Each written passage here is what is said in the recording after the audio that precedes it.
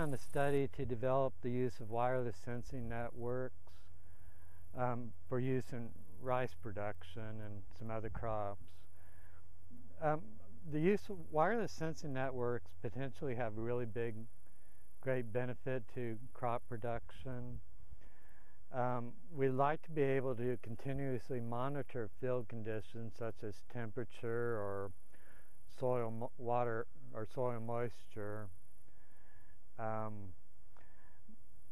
and the using sensors allows us to do that. We can put them in the field and collect the data from them, but we can't do that using the more typical wired sensing network, because the cost of running the cables out to the field would be too expensive.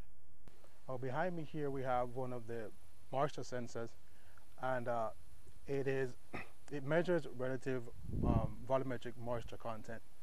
The portion that you're seeing on the PVC pipe is actually the solar portion that consists of a battery which sends electricity to the moisture sensors.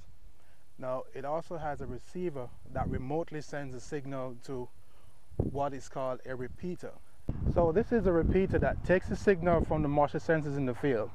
On top, this is the long-range antenna, and the signal from the moisture sensors comes to this antenna, which sends all the information here. This information then goes up to the long-range antenna, that sends the signal to the receiver in the lab, and from there we get the information into the computer so we can monitor exactly what's happening. So this is like a central point of the system.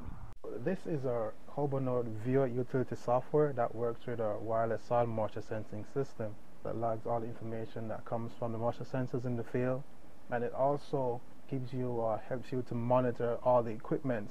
The wireless sensing networks are becoming commercially available, so our interest is to test them and to just monitor our ability to keep track of the soil moisture, for example, and eventually to use it to make decisions for crop management.